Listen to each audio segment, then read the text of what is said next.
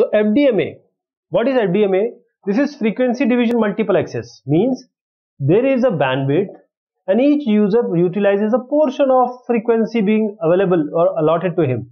So this uses this frequency, someone uses this frequency. So every user has its own frequency domain. In CDMA, the code division multiple access, in this user is located a unique code sequence, right? A code sequence. On the sender's end, the data signal is encoded using this unique code, and the receiver decodes the signal according to the unique code and it recovers the original data.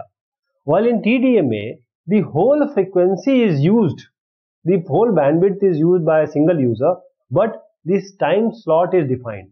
Different users transmit in different time slots. So each user is allowed to transmit only within a specified time interval. So when the user transmits, they occupy the complete frequency bandwidth, that is f2 minus f1, the range of frequency.